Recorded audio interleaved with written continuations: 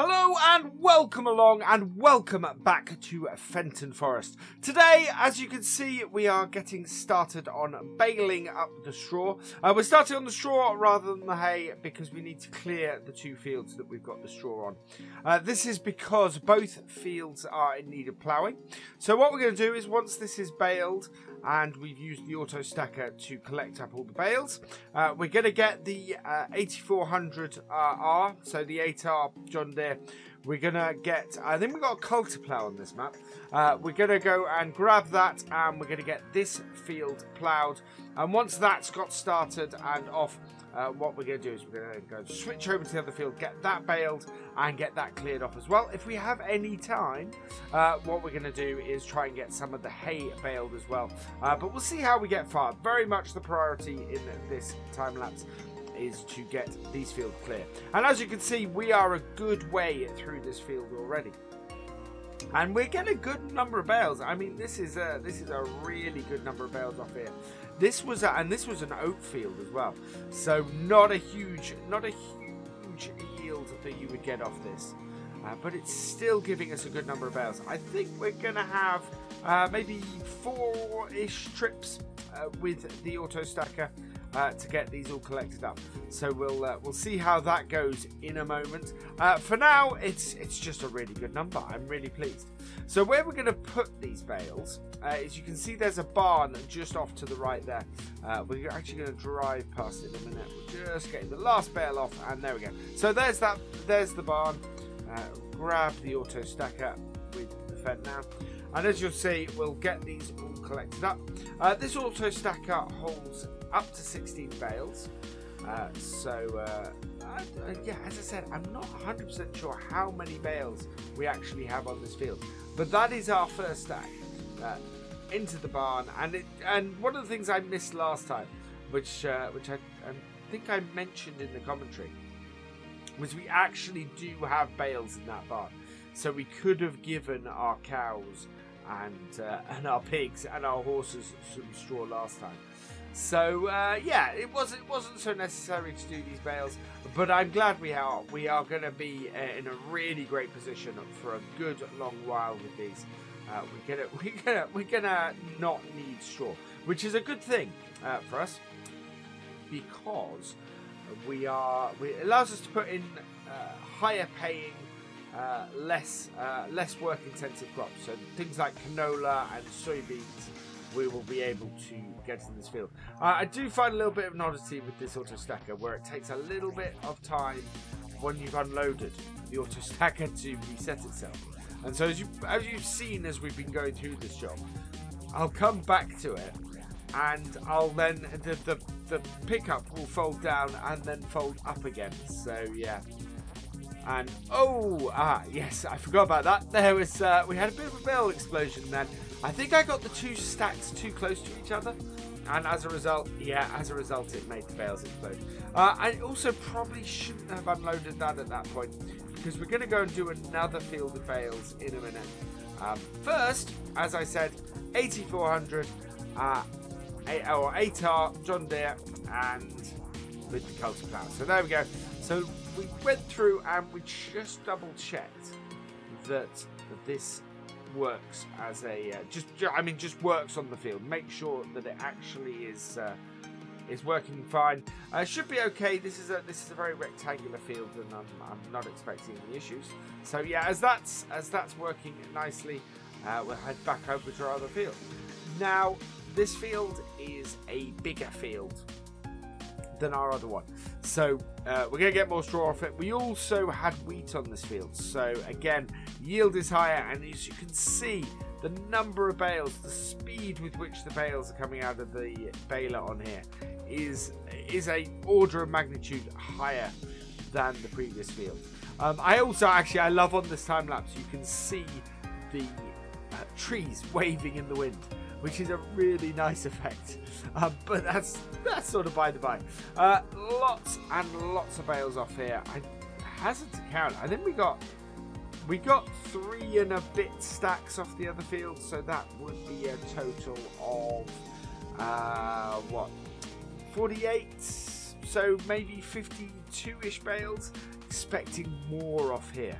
Expecting at least a couple of stacks more off here, I think.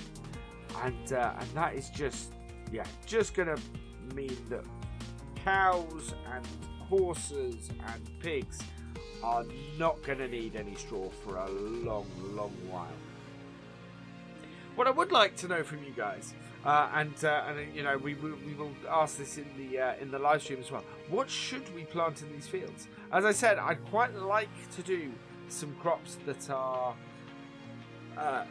less well, or that will pay well without doing things like straw and having to do extra stuff like that. So I'm thinking along the canola, soybeans. What's the other crop? Sunflowers. Sunflowers. I think we do have a corn header, so we could do sunflowers. We could do corn, and in fact, we will need to do corn. So all of these are going to be required crops for us, because we're going to need corn. We're going to need soybeans or canola, and we got wheat. So wheat and barley.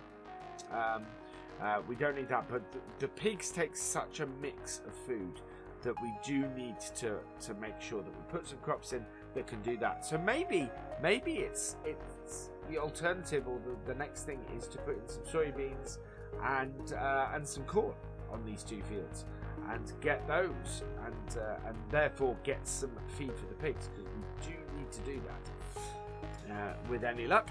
So we're going to go and park. We actually parked this round here. The idea was to come back and get hay on this field once we'd done the collecting.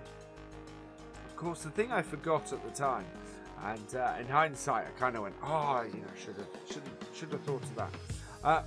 Is that we're going to be ploughing on this field? So putting bales around the edge before this field is ploughed is actually going to give us a problem.